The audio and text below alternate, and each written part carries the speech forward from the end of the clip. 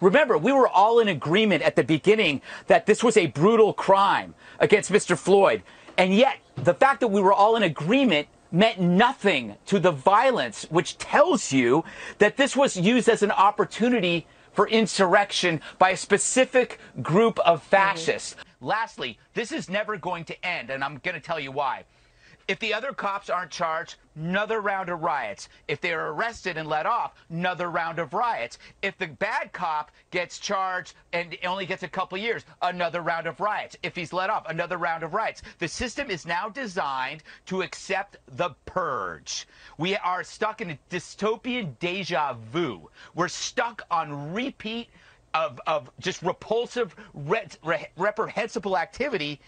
And we can't do this because it's no longer a means to the end. We are actually at the end. We're at the end. America is being red-pilled, right? This is a literal coup that we are watching. And nobody, Cuomo, de Blasio, they can't do jack because they're on the same side.